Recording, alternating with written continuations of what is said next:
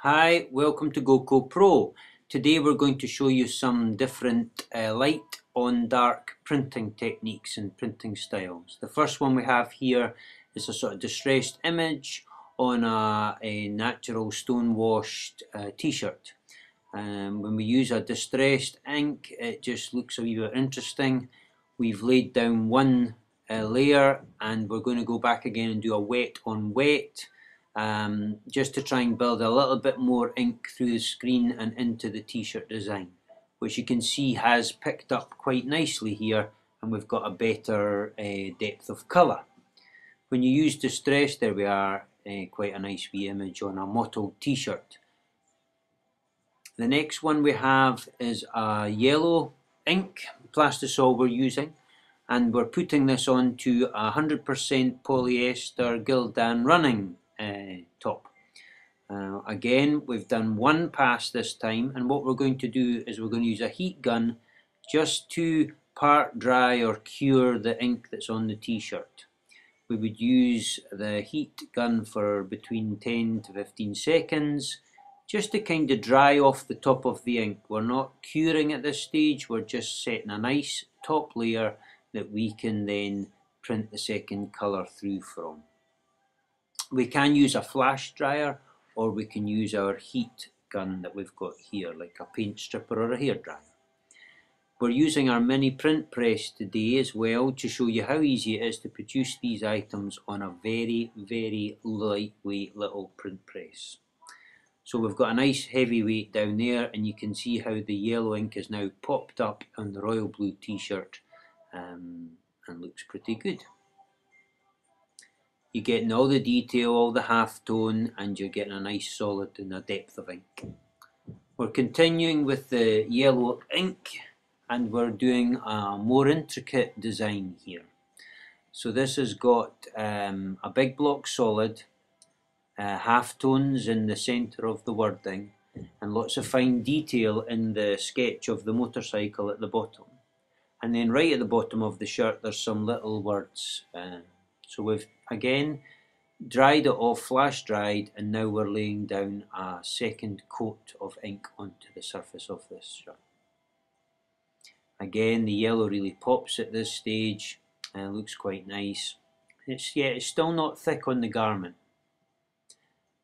So you can see how the half tone 30% black we created the screen from in the middle of the wording looks a different colour. The fine detail on the wheels and in the motorcycle is absolutely great, and you've still got a pretty good solid going through the middle of the t-shirt.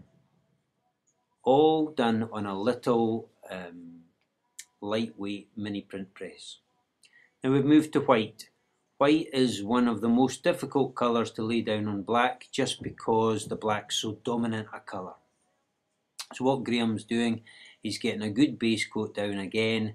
We're going to heat this, cure it, and then we're going to come back and print the second.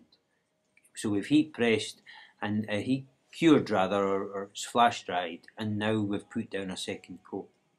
The wording is the distressed image again, it's distressed font and nice fine detailed lines, and we end up with quite a nice solid white design. Pretty good. And then we've got our nice lines, and it's holding all the detail in the little lines. That's the advantage of a GOCCOPRO screen.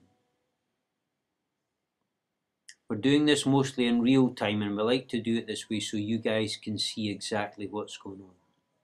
So we've taken the same image and we've just put a blue, same screen, and we've put a blue t-shirt down. And we're just going to do one pass here. The idea is we're going to get a lighter layer of ink, a little bit, not as heavy a white, but I think we'll end up with a more subtle image and detail, which actually is what we've done. It turned out pretty good. So we can see here that it's not quite as white. We've just hit one pass, very quick, very easy, lots of detail still in there, but we're not going for that heavy look of white paint, white ink. Now we're working with white again, and we're just going to take the same design. It's a nice little subtle design, difficult to weed. Graham's putting two coats down on this one. so that we've got a simple design that we're just going to print again and again on different coloured garments, and you'll see what goes on. So we've not put cured there, we've just printed. These ones we decided to do a layer, then part cure, then do a second coat on top. So each of these lovely coloured t-shirts we've already printed once, and we've cured or flash dried, and then we've added in the second colour. Nice colours, nice simple design, so easily printed.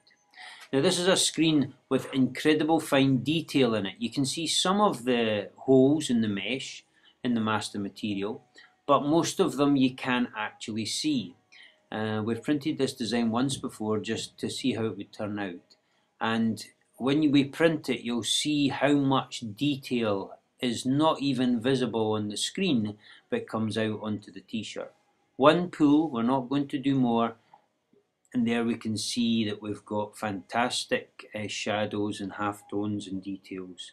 There we are there. In fact, we've held a little bit too much of the background because you can see we've printed tiny amounts in the square around it, so we shouldn't really have done that if I'm honest. We should drop out a bit of the background, but what an impressive piece of screen printing.